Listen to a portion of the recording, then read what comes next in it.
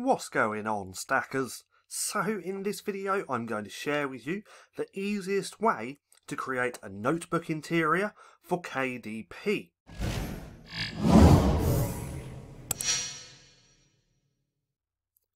So, welcome back to StackinProfit. My name's Paddy, and over here we give you the tools and resources to learn, grow and master passive income streams so that you can live a life of freedom.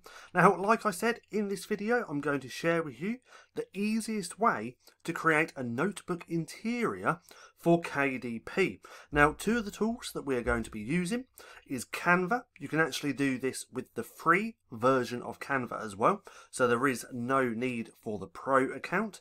And then we are going to use TangentTemplates. Now, there is a free way of doing what we're going to do with TangentTemplates, but I can never remember what that website's called, and this is just what I personally use myself, TangentTemplates, and it's one of the best softwares that you can have if you're a low content book publisher.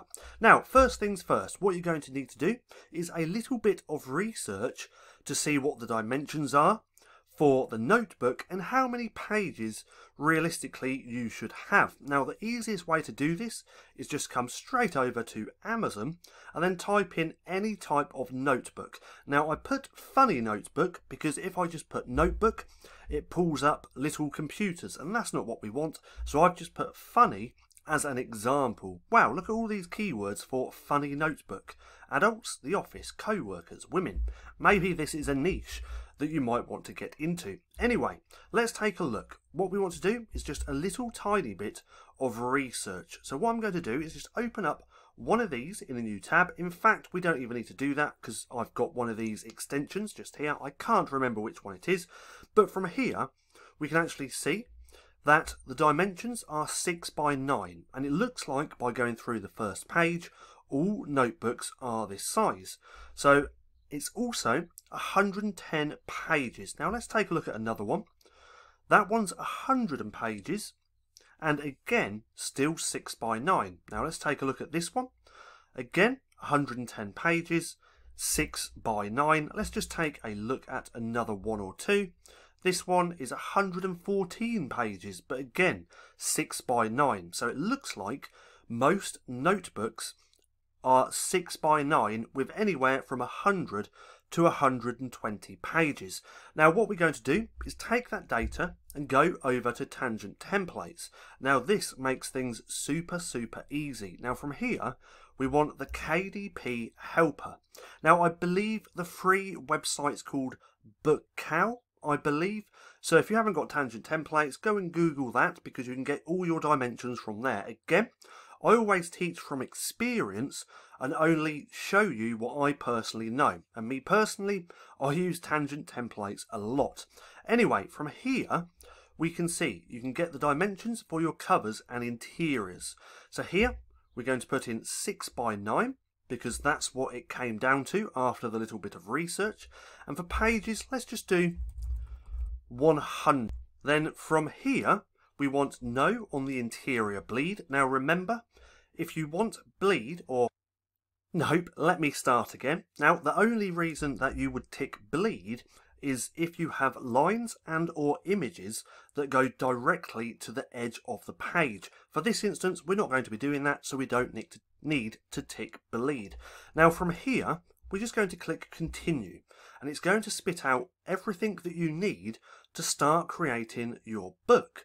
So from here, we can have the cover. So we can go through, get the dimensions for the cover. For this instance, we're going to be doing an interior, so we need to get the dimensions. Now, if we scroll down, we can get the dimensions for all these different types of softwares, for PowerPoint, for Keynote, for Canva, and all these other stuff. Now, I've only just used TangentTemplates because I want to show you the difference in dimensions when you tick bleed or no bleed. So for this instance, we ticked no bleed. So right now, the book type is just 6 by 9, which is pretty obvious because it's a 6 by 9 book. But now, if we go back to the KDP helper, do that again. Let's do 6 by 9 and then 100 again. But now let's click bleed. And now let's go through and you'll see the difference in dimensions. So now if we scroll down, we can see we would actually need, let's go on to the interior, just there. If we scroll down again, we can see it's changed. So now we need 6.125 and 9.25. So this is for bleed. Now, depending on how many pages that you have in your book, this will also change. But again, for this instance, there's no bleed, so we can just put in 6 by 9. So I would take these dimensions, go over to Canva, go to Create Design, change this to Custom Design or Custom Size, change that to inches, and just put in 6 by 9. Remember, that's what the software gave us. And now we can start creating the interior. Now, personal preference, you can go ahead and create a lined notebook interior here on Canva, but there's so many free interiors out there now just for lined interiors that there's really not much needed to do here. Well, that came out a little bit wrong. You don't really need to go and create a design or an interior for a notebook because you can get them for free on multiple different places, BookBolt being one of them. But when you design like this, you could actually add other elements within the interior, especially if the notebook is niched down. So here we are. We got the page right up here, and this is where we're going to start creating the lined interior. Now from here we want to go over to elements and then type in lines or line, click enter, and now it's going to pull up all the lines that we can use. Now for this instance we want this one just here, I believe. Now from here what I want to do is make this a little bit thinner if I can, so I'll go on to here. Line weight is already at 5, so let's change this to 3. That's a little bit thinner and that could work, so I'm going to keep it like that. Now from here, what I want to do is just go to File, Show Margins. So these margins are nothing to do with books. I just like to have this margin round the outside so it gives me some kind of guide where I can go up to. Now on this line, I want to make a little bit longer, so I'm just going to do that, pull it over a little bit. All I did was clicked and dragged, and as you can see the line is a little bit longer. Now from here what I want to do is just move this up probably to about there, and now it just comes down to duplicating. So I'm going to duplicate that, move that over, duplicate that one again. Now I'm just going to keep doing this for a few. Now it doesn't matter if they're not all lined up properly because I'm going to show you a tip on how to do that in a second. So let's move that one over. Let's make that one a little bit bigger just so you can see in a second. And now I'll probably keep that like so. Now from here, let's do that. From here, what we can do is just click on the page, drag over all so everything's highlighted.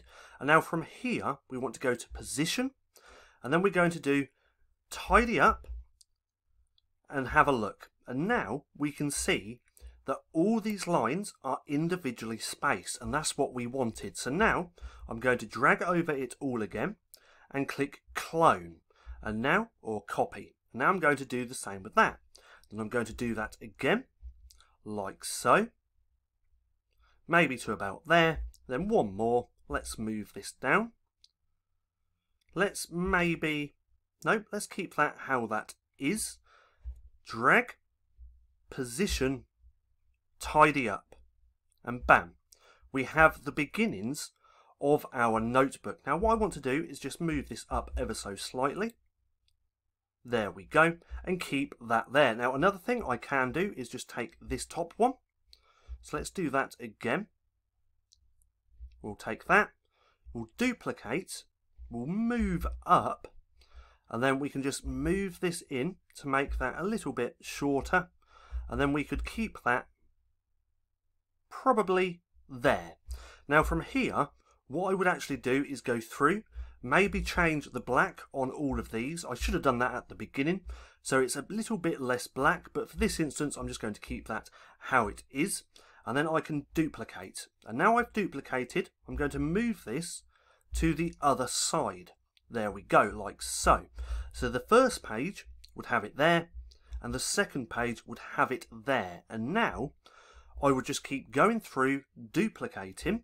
So let's do that. Duplicate, move to the bottom, and then I'll go up one, duplicate, move to the bottom. And as we can see, this little bit up here is now exactly how we want it. And now I'll just go through, keep duplicating until I had around 100 pages. And as you can see, this was really easy to create. Now, if this was a notebook, which is niched down, which it should be anyway, you could put some elements and things in here to make it more unique. But that's the basics of creating a notebook, relatively easy using Canva. Then from here, once I'd created that, I'd go to download, click on here, go to PDF print, click on all. So I'd click right here, all pages. Remember, this should be around 100. I'd click done and click download. And then I would have my interior. Now what I'm going to do is just give that a second to download, open it up, just so we can take a little look. So there we go. Let's click on there. Just give that a second, and there we go. Here's the beginnings, excuse me, of our interior. And as you can see, it looks pretty good. Now, one thing I might have done is made this line a little bit thinner, just so it looks a little bit better. But we can see, real simple notebook done, all within 10 minutes. So go ahead, give it a try, and see what you think. Now, I hope you enjoyed the video. If you did, don't forget to give me a thumbs up. Also, go hit subscribe and hit that little bell icon so you can be notified for any further videos. That being said, I've been Paddy, this has been StackinProfit, and I'll see you again soon.